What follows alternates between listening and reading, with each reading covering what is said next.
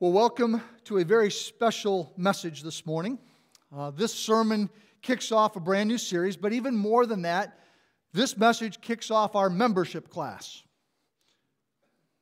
Okay, so you're all in membership class today, and we need to explain that in a minute because you go, wait a minute, I didn't sign up for membership class, right? But there's been some things that are happening in the Wesleyan Church, and we need to let you know about that because we're a part of the Wesleyan Church. We're not just this church that's out here on our own and independent and totally, just apart from everything else that's going on in God's kingdom. We are a part of a network of Wesleyan churches who all buy into the same theology, a similar vision about seeing lives, churches, and communities transformed through the hope and holiness of Jesus Christ. And because we're a part of this bigger body, there's some things that you need to know about because there's some things that have happened at our general conference. Now, every 4 years actually, at our general conference, the Wesleyan network of churches gathers, and there are delegates from churches and from districts that all come together from around the world, and they discuss our theological beliefs and church policies and practices. And at the 2016 General Conference, there were some changes that were made. They were proposed and then voted on and accepted by a majority vote. And these changes regard membership within the Wesleyan Church. They have an impact on how we do membership here at EWC. In the past, for example, we've had two-tier membership. And some of you may go, yeah, I remember that because I'm a community member, and others of you know that you have made a commitment to be a covenant member. We've had these two tiers of membership, and that's going away, okay? We're doing away with the two-tier membership. Now, from here on out, there's going to be a single tier of membership, and we are looking for members who will be healthy spiritually, active in the church, and growing in their relationship with Christ. All of us, of course, as Christ followers, are called to live lives that are worthy of the name Christian, right? We have a responsibility to bear that name in a way that honors Christ. The Bible clearly teaches, however, that leaders in the church are held to a higher standard. Because they have spiritual influence over others in the church, they're held to a higher standard of conduct. I remember hearing a story, a legend about Alexander the Great, who conquered the known world during his time.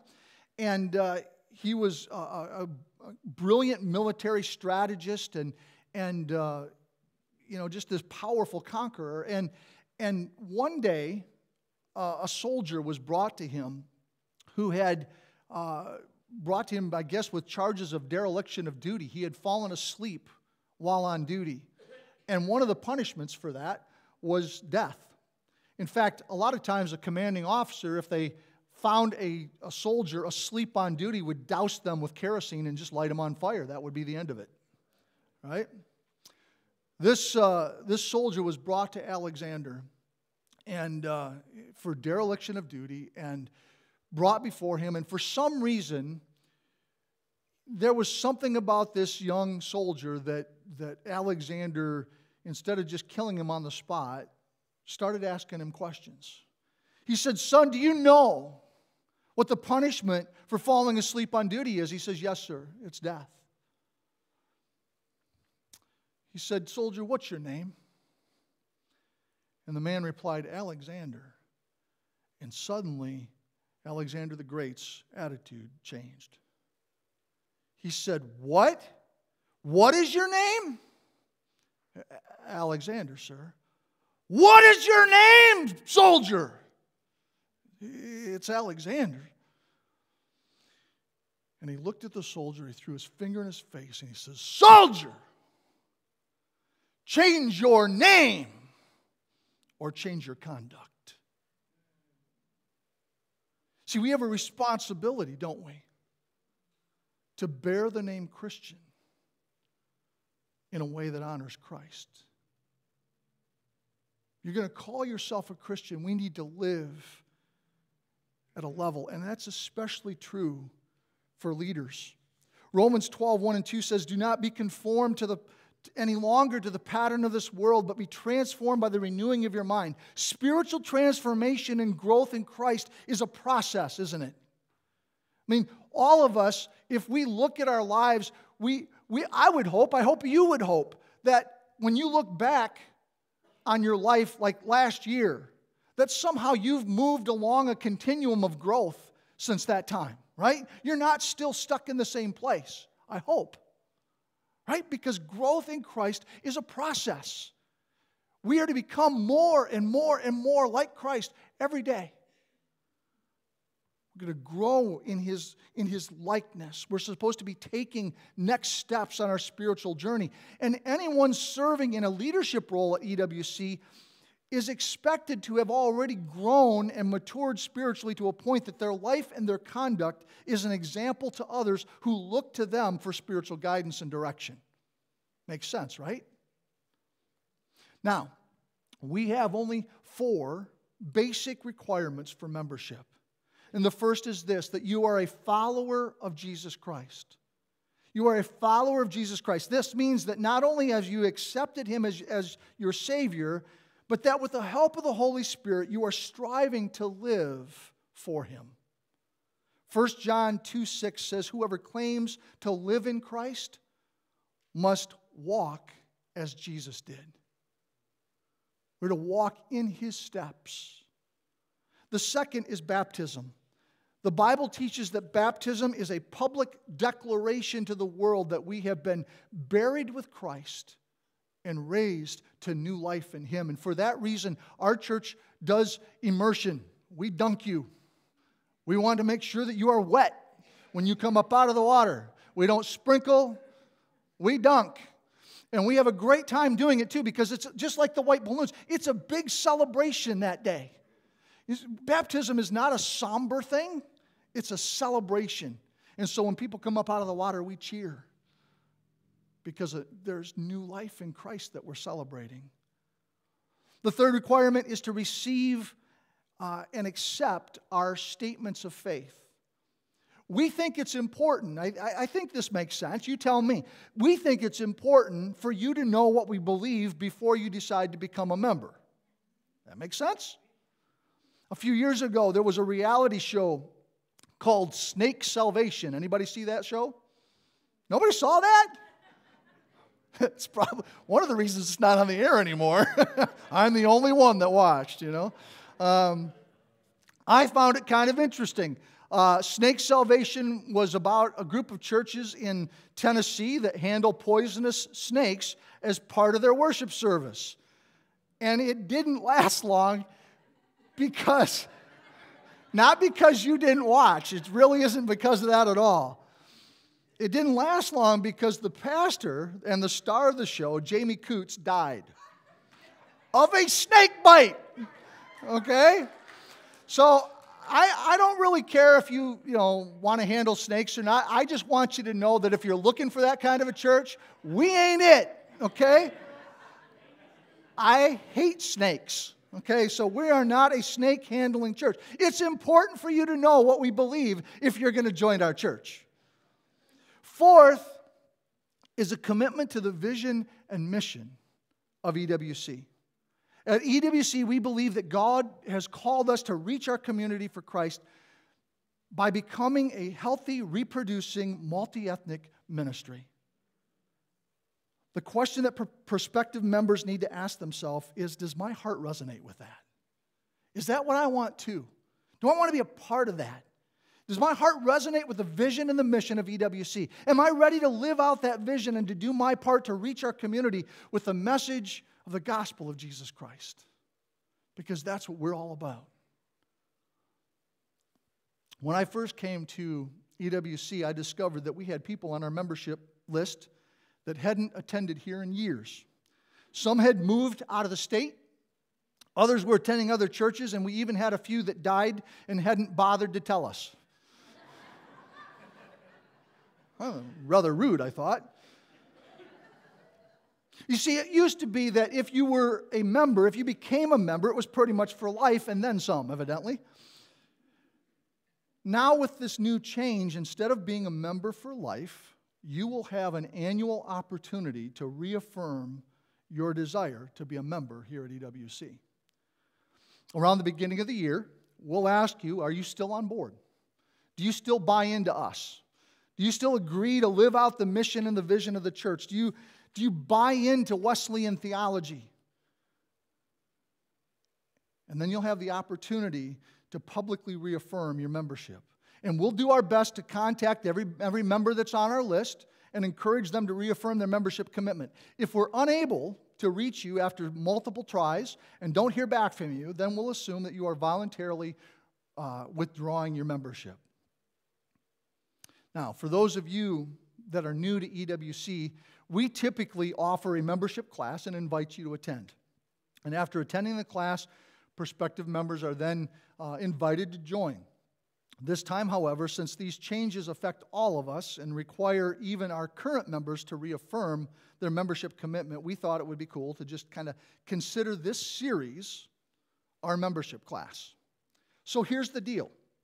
If you all will just attend for the next 4 Sundays, I mean, not just attend for the next 4 Sundays, we want you here after that too, but if you'll attend the next 4 Sundays and make a commitment to do that, or if you can't be here and you'll watch the messages online, then you'll have the information that you need about who we are and what we're all about to make an informed decision about joining the church.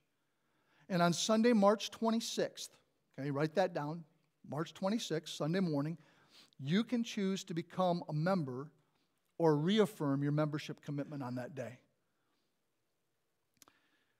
Now, some of you know that over the course of the last year, I've dropped 25 pounds. Huh? Right?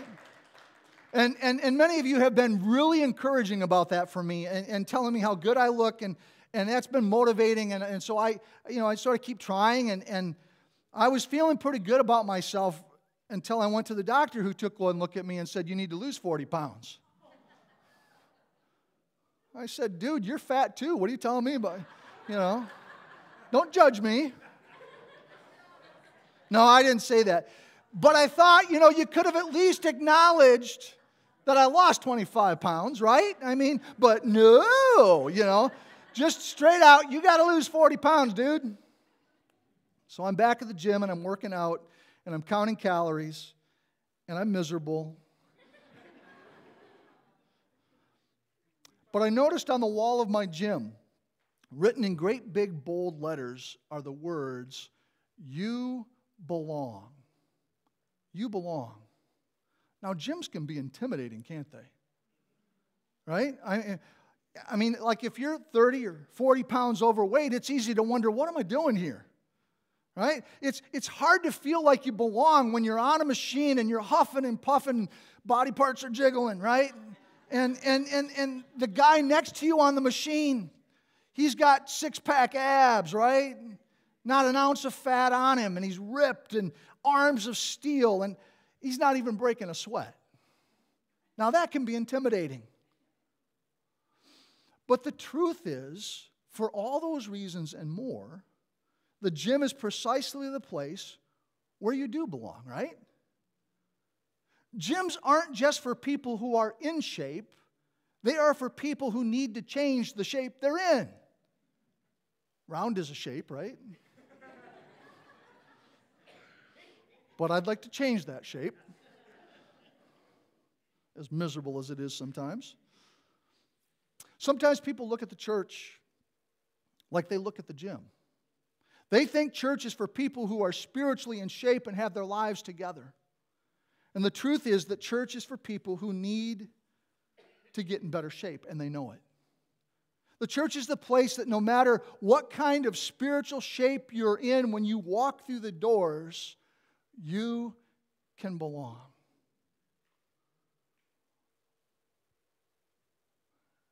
In fact, I didn't write this in here, but I just thought of a quote that I heard one time that was all about, it basically said, the church exists precisely for the people who do not yet belong to it. Right? Most people think that the church is a building. But the church is more than a building, it's people. It's the gathering and mobilizing of God's people. And EWC is not just a building on the corner of Hirschberger and Flores. We are the church. You are the church. In fact, turn to the person next to you and say, you're the church. You see, everywhere in our world today, people are hungering for fellowship and community and a sense of belonging and a sense of family. A recent George Barna report, now he's the guy that keeps his thumb on the pulse of what's happening in the church in America. And a recent report indicates that the United States is statistically the loneliest country in the world. Nearly 40% of Americans report that they are lonely. And the research shows that more people identify with characters on television than with their neighbors. That's sad. I heard about an older woman who waited in line at a post office to buy stamps. And one day she got to the counter and the postal worker said, you don't have to wait in line to buy stamps. You can buy them in books of 20 from the machine right over there. She said, I know, but the machine doesn't ask me about my arthritis.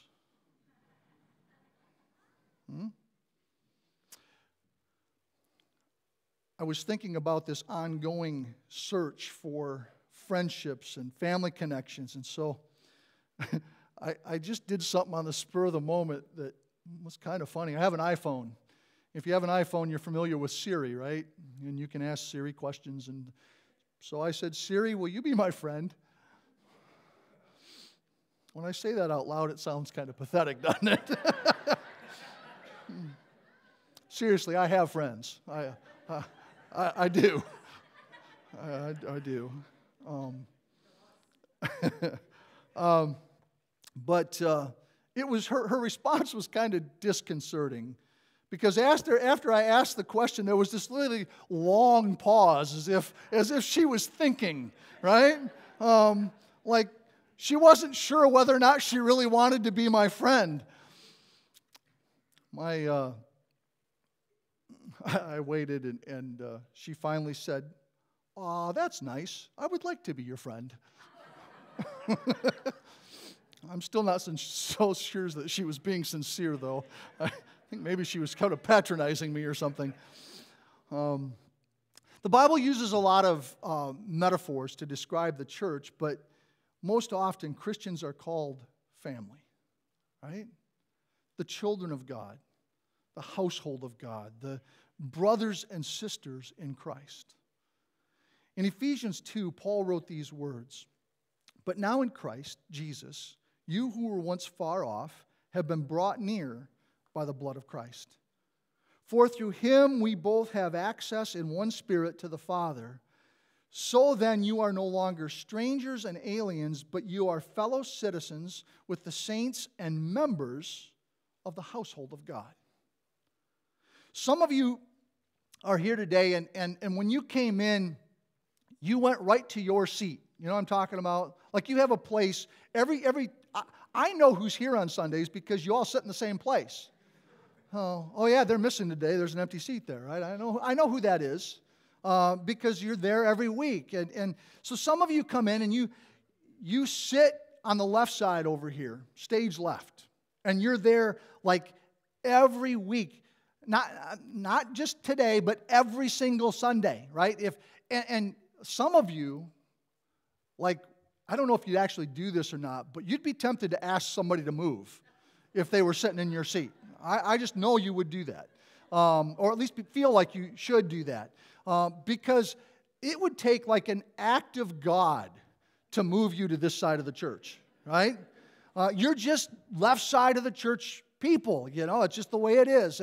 And you guys are laughing at them, but you're the same way, right? And you come over on the right side, stage right, and you sit on this side of the church, and it's like you think that if you moved over here, the earth would tilt off its axis, and it really wouldn't happen that way. And then there's some of you that always sit in the back, right back here, okay? You know who you are, right? You like the back row. I affectionately call that sinner's row, by the way. But you like the back row. And if you come in and that back row is filled, you go out in the lobby here and you grab chairs and you set it around just so that you can have a back row. Right? But for some of you, being here just feels right. You know? You sit where you sit because it feels right. You come to this church because it feels right. It just feels like you belong here. And you're as comfortable here as you are in your favorite old jeans and sweatshirt. On the other hand, you might be new here today, and you're thinking, man, these people are a little scary. I understand they scared me too at first. Maybe you've only been coming for a few weeks, and you're still just a little uncomfortable, a little unsure, a little intimidated, and not feeling like you belong here yet. Let me go back to verse 19 in Ephesians, where Paul writes, "You are no longer strangers and aliens, but you are fellow citizens with the saints and members of the household of God." Paul is reminding us that we're no longer strangers or foreigners in a land where we don't belong. We don't need a passport or a visa or a green card. We have been brought near to God by the sacrifice of Jesus Christ because of what Jesus did on the cross for us. And in Him, we're family. We're family. We don't have to feel out of place because we belong. When we encounter Jesus and enter into a personal relationship with Him, the Bible says that we have the right to be called children of God. He becomes our Heavenly Father. In the Greek, household meant the immediate family. It meant that you were blood relation. You were no longer an outsider, a stranger, or an intruder. We are the household of God because of the cross. And when we proclaim Jesus Christ as our Savior, we get the promise of eternal life. We get a new life that begins here and now. We get our sins forgiven and our slates wiped clean. We get amazing grace and mercies that are new every morning. We get a peace that passes understanding. We get a new purpose and fulfillment in life. We get the assurance that nothing can ever separate us from the love of God. And we also get to be a part of a community of believers, members of God's household and part of His family. The Jerusalem church in the book of Acts was a mosaic of believers from varied backgrounds with distinct personalities and sometimes conflicting opinions, right? They didn't always agree, but they found out a way to work together. And because they did, lives were transformed. And history was changed. And as we live, love, and learn to follow their example, we too can change the world. But the early church didn't impact the world simply because they gathered together for a service once a week. People gather at Walmart, but there's not a whole lot of world changing going on at your average Walmart, is there? The early church impacted the world not because they gathered together, but because they were on mission together. If we're going to change the world, it's going to take more than just showing up on Sunday. It's going to take being on mission together. We need to be committed to declaring and sharing and living our new life in Christ. And one of the ways that we declare our commitment is through church membership. It's our declaration that we have found a spiritual home and a spiritual family. And we are committing ourselves to the mission and the vision of the local church. This week was a great week for me. I got several texts and emails. And one of the email, and sometimes those aren't good, by the way, but this week it was. And I got this email from someone that I've never met. And here's what she said. She says, "I wanted to drop you a note to say thank you. You don't know me personally, but I want to thank you and your staff for your service, commitment, and love for this community. It's making an impact. Your work is bearing fruit. So thank you. Be encouraged. You are making a difference. Keep it up. Man, I could live for weeks off of that, right? And it's calorie-free too. You know? That's the kind of thing that fires me up and keeps me going. I am so pumped and so blessed to be a part of this church. Part of a church that's making a difference in the world for Christ. I believe that's the kind of church we all want to be a part of, isn't it? Now, the Bible doesn't address the concept of formal church membership directly, but there are several passages that strongly imply its existence, even in the early church. You know, some people say that numbers don't matter when it comes to the church, but apparently numbers mattered enough that the Bible tells us in Acts chapter 2, verse 41, that 3,000 were added to the church in a single day. It mattered enough that someone kept record of those who were being saved, baptized, and joining the church. Numbers do matter. That's why we know that there were 12 disciples. You know, it's why we know that there were 120 gathered in the upper room when the Holy Spirit came at Pentecost. That's why we know that Jesus fed 5,000 with 5 loaves and 2 fish. Because numbers matter. And membership matters. Because it's a way of organizing the numbers. It's a way of organizing a healthy, growing, active church. 1 Corinthians chapter 14:40 says, "Let everything in the church be done in a decent and orderly manner." Membership is a good way of determining who has the right to vote, for example, on important church decisions, who's eligible to serve in leadership positions in the church. But the importance of membership goes way beyond just tracking numbers and staying organized. Membership matters because joining the church, and this may be the greatest reason for it, membership matters because joining the church makes a powerful statement in a low-commitment culture. We live in a consumer culture where everything is about me. It's about what I want. And when my needs aren't met, well, then it's just time to move on to the next product or the next job or the next spouse. Membership is a powerful, visible expression of your commitment to Christ and His people. It's a counterculture statement that says, I am committed first to Jesus Christ as my Savior and Lord, and then to the people of this church. And you know what else? They're committed to me. Many people just prefer to date the church, right? They just sort of want this dating relationship with the church. They like to have her around for special occasions. They get dressed up for her once in a while, right? They show up at her door when they feel lonely. They keep her number in their contacts so they can call if they need her. But when we join the church, we're saying, I'm all done with dating. Let's get married.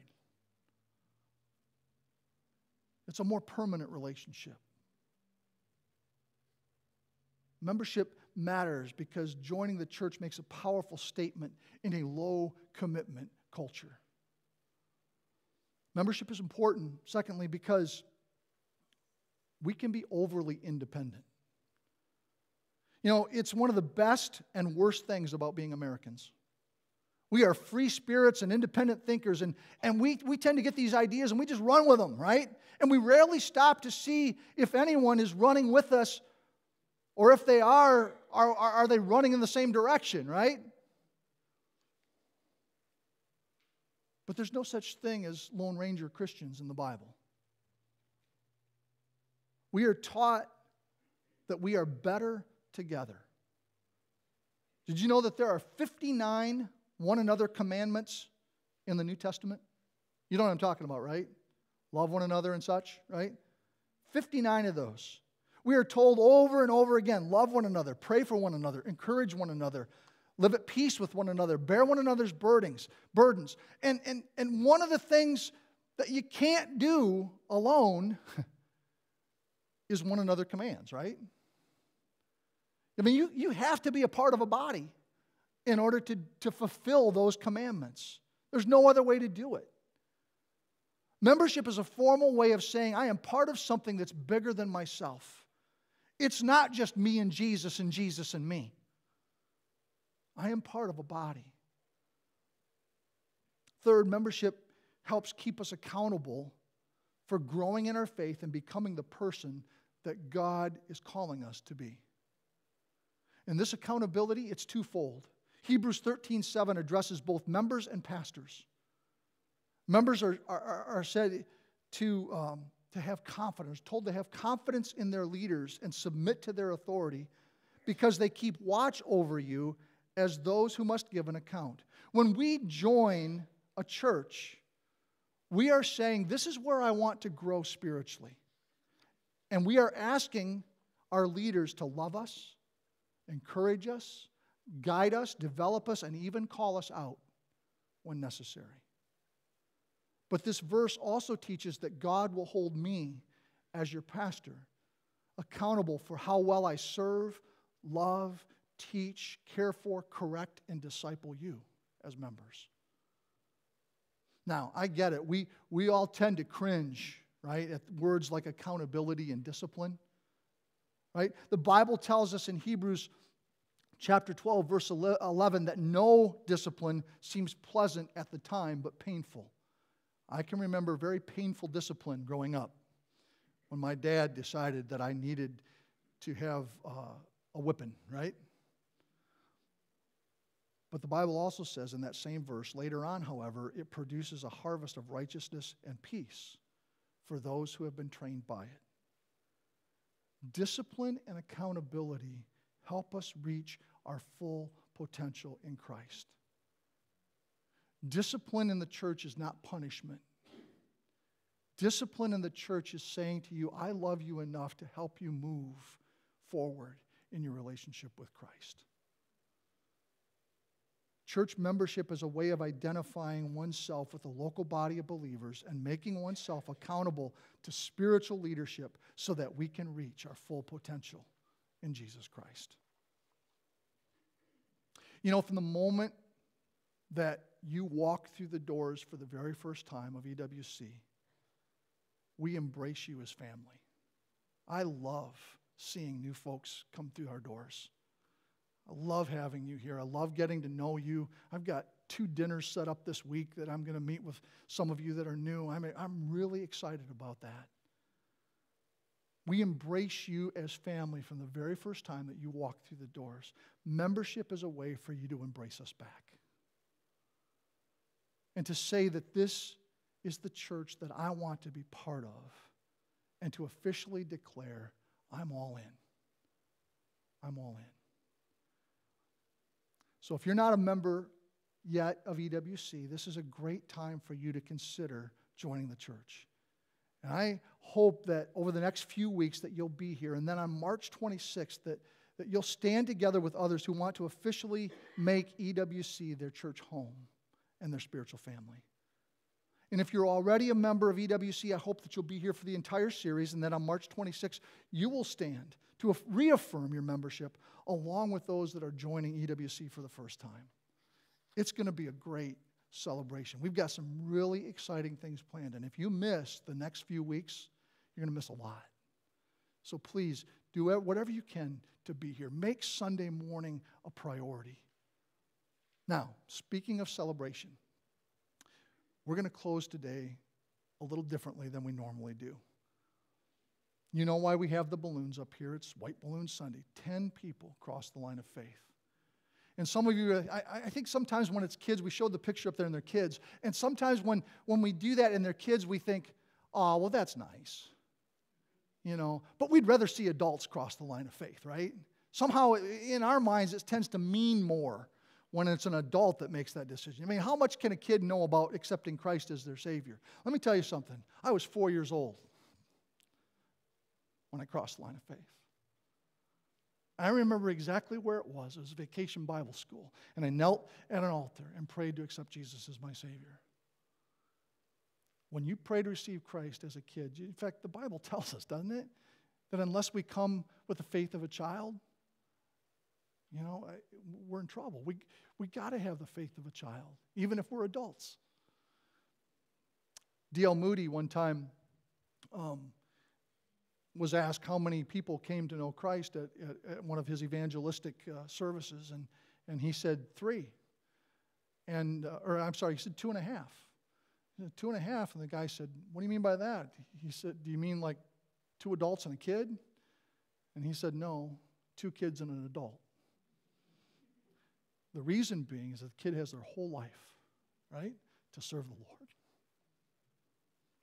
That's pretty exciting when you think about it that way, isn't it? 10 young kids gave their heart to the Lord this week, who have their entire lives ahead of them to serve the Lord. And that's exciting. And that's worth celebrating. The Bible says that angels in heaven celebrate when even one crosses the line of faith. So here's what we're going to do today to close this out, and we'll do this outside. We're going to go release these balloons. And we're going to walk outside in the front. The whole world will wonder what we're doing as they're driving by. That's okay. But we're going to release those balloons. We're going to cheer again, and then I'll close in prayer out there, okay? So let's move out to the front of the church.